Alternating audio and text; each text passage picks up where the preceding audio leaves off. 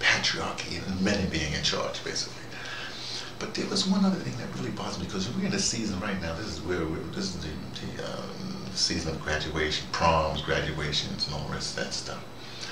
And I've been looking at some stuff, say, in the States. It's kind of interesting because they have these dress codes and stuff like that. Like they say women can't wear this, they can't wear that, or whatever it is. It's too sexually suggestive, and all the rest of that stuff. In fact, one young lady, 17-year-old, she wrote, she was put in detention for wearing a halter dress or something like that with her shoulders out, something like that, something ridiculous. And they said it was because it was too sexually suggestive and it would distract the boys. So she wrote a letter while she was in detention. Maybe it wasn't. She wrote a letter and said, well, don't blame me. If whoever, you don't put me in detention. Well, she didn't say it this way. I'm putting words in her. Why don't you send them boys home that have those ideas? Put the boys in detention. Don't be... But here's the one that's really offensive. When you have a prom, you have these chaperones, whatever happened. There was an incident a while ago where these guys, men, were in like a balcony situation looking down at the prom. I guess they were supposed to be chaperones, but they're together. And they were oogling or looking at some woman, some girl that had a dress or whatever on, and whatever it is. The dress was appropriate for the prom, but because these men were, wherever they were, eyeing or whatever it is, the authorities, whoever they are, they sent the girl home.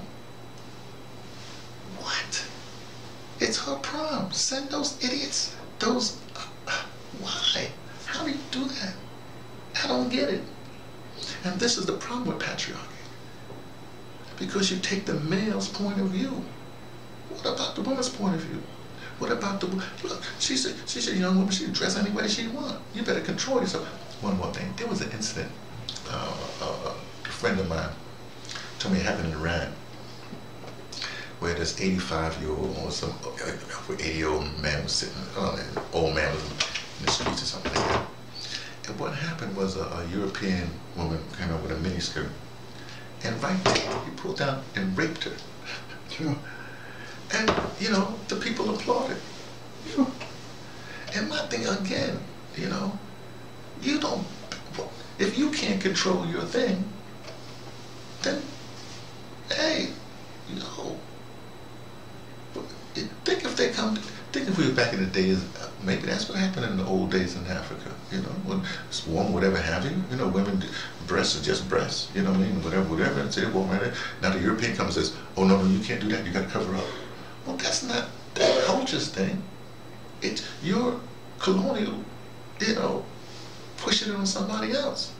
So what I'm saying is that the problem is not only do we have a whole male kind of thing going on, but we also have this colonial mind that you're going to control something else that you know nothing about. This has nothing to do with you. You don't like it, don't come to the continent. Leave us alone. You don't like it, don't go to the prom. You can't control yourself something. Hey, you got to leave school. Believe me, if you start kicking a bunch of kids out of school, boys out of school, things are going to change. They're going to be acting right. Anyway, but this has been one of those dispatches from the ArtsDirector emeritus. That would be me, T from thePatterson, taking the train to Tibet, letting you know what I always